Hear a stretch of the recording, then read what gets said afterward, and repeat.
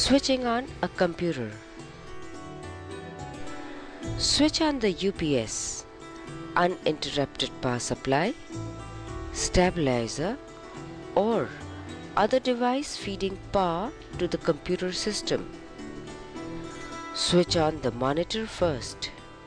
You will find a button on the lower front right edge of the device. This button is a toggle. Pressing it once switches the device on. The second time switches it off.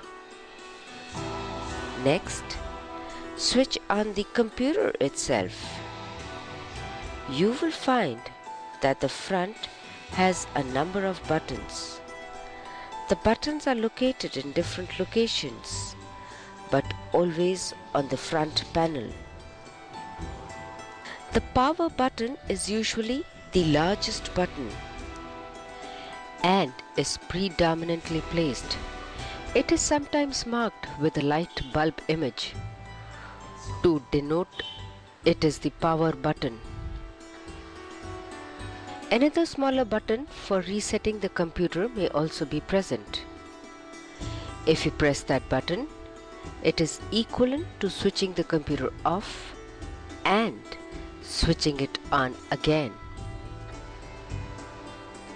After you have switched the computer on, you will find that a small light on the monitor changes color from yellow to green and a display appears.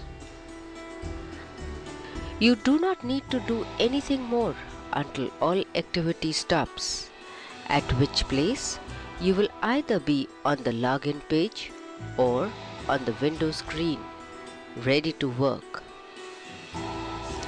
We'll cover the login page and processes in the next session.